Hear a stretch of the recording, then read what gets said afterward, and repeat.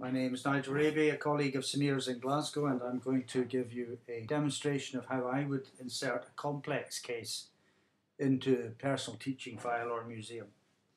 So for example, a patient may have a chest x-ray with lung cancer, has a subsequent CT scan of the chest abdomen pelvis, has a isotope bone scan, and maybe a PET CT to complete staging. I want all of these series together in one file so that I can progress through the investigation of the patient. For today's example, however, I'm using a bone tumour case with a plain film, MRI, CT and isotope bone scan. So our first decision is which database we want to use, either creating a new one as Samir has showed you, or taking an existing database, which may be your personal teaching file or the department file, whatever you have set up. In this case, we're taking this database here, our SBTR registry, and then just highlight any case in there because this is the database we want to import our case to. So we click on the import button, top left. We navigate to the case. This is on a memory stick, and Fred Smith is a fictitious anonymous name given for the purposes of this demonstration. Fred Smith has 4 investigations as I've described, and we want all 4 of them, so we can import these as one group by highlighting them using the shift and left mouse button. Click on open, and we want to copy the files. That's important, copy the files. And down in the bottom corner here you will see the activity, and we now have Fred Smith, these 4 different investigations. First thing I like to do then is to anonymize them straight away. So I need to highlight all of them again, shift and left mouse to highlight them, go to anonymize. With everything else anonymized, all I want to change here is the patient's ID and the patient's name. And because I'm in the SBTR registry, I'm going to give it an SBTR number. That's just what we do here, but you will have your own coding system and numbering system that you can insert at this point. You then click on replace because we're going to replace the original data with the new data we've just punched in. So Fred Smith will disappear from the top of our database here very shortly. When we say, do we want to delete the images? Yes, we want to delete them because the new ones with the new numbering will appear elsewhere, and they will be down at the bottom if we're on a numbering system that works in that way. So here we are, our SBTR 5000 case. Again, still 4 separate series.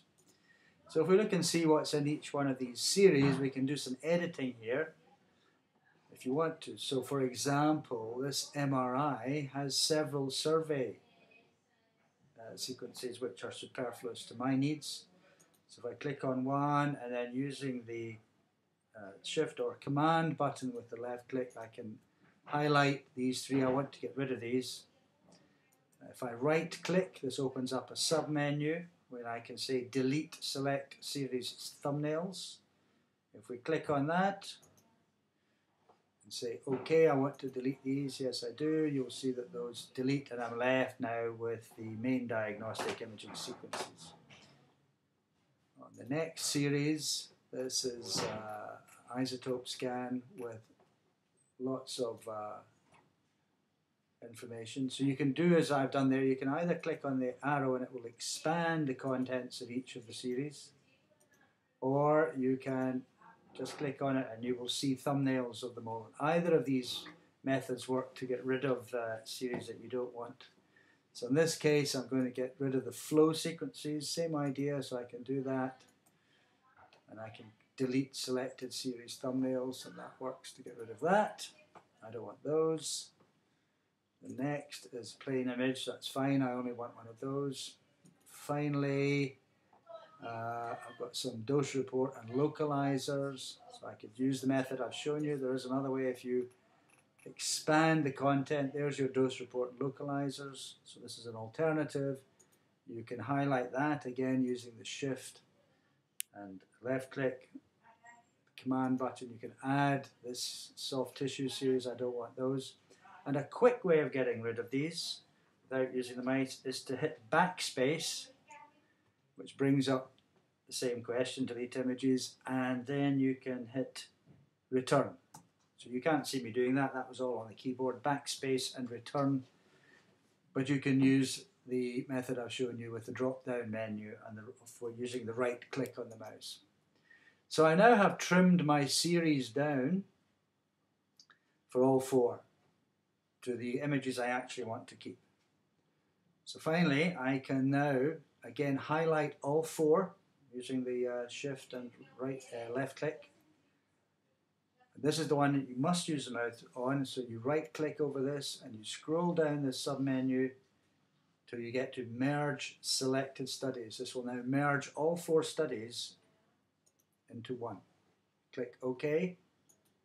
It does warn you, but OK. And there we now have SBTR 5000, all 20 series, as one entry into the database. So if I click on that now, you will see that I have the MR images, the CT images, plain film, and the isotope images all within the same case. So I can start off showing the plain film. If I choose to, I can then have the CT scan. I may get rid of that, etc., etc. So that is how I would put a case into the museum, amalgamating the various modalities. And I will put up another posting following this to show how I may add teaching information in the way of Word files, PDF files, histology, best used for museum type cases. And I hope you will have a look at that. I hope this has been of some help and instruction to you, and we'd love to receive any feedback.